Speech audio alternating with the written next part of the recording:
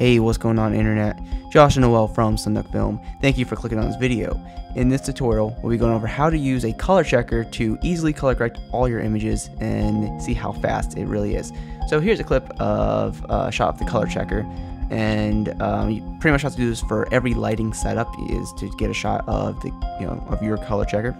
And DaVinci Resolve offers 4 brands, all with different layouts, but I have the x-rite color checker, which is fantastic. Anyway, so basically the first thing really get this thing started is to make sure you're on color match. We'll go up to our viewer window and click on color chart, and this will bring up a chart that we need to just properly put over our color chart, and we'll go ahead and just line up the corners so these squares are perfectly into the color squares of the color chart.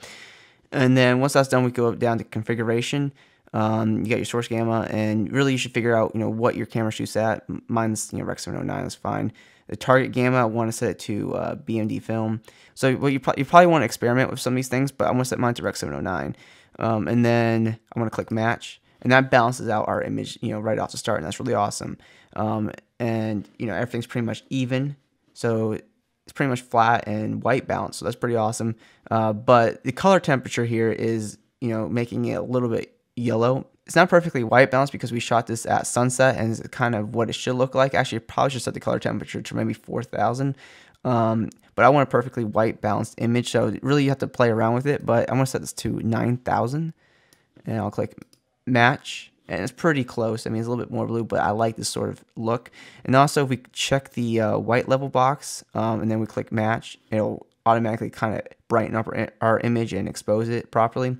But I need to set this to maybe 8, and then we'll click match. Actually, maybe 0.7.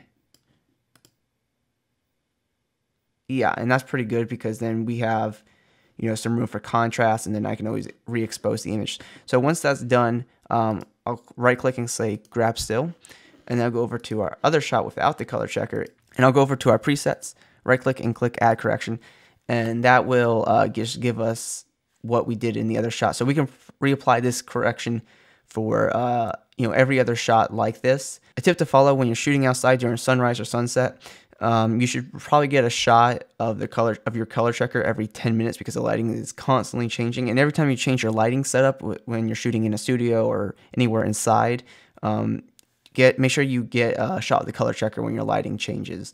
But with that said, this is pretty much all set up and ready to go. We got a completely flat image. So now it's really easy to work from here. So I can easily add contrast.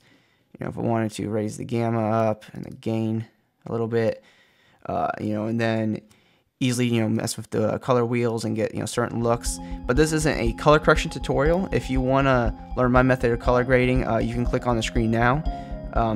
I use about 20 nodes to color grade, so it's a really in-depth tutorial if you want to really get into color grading.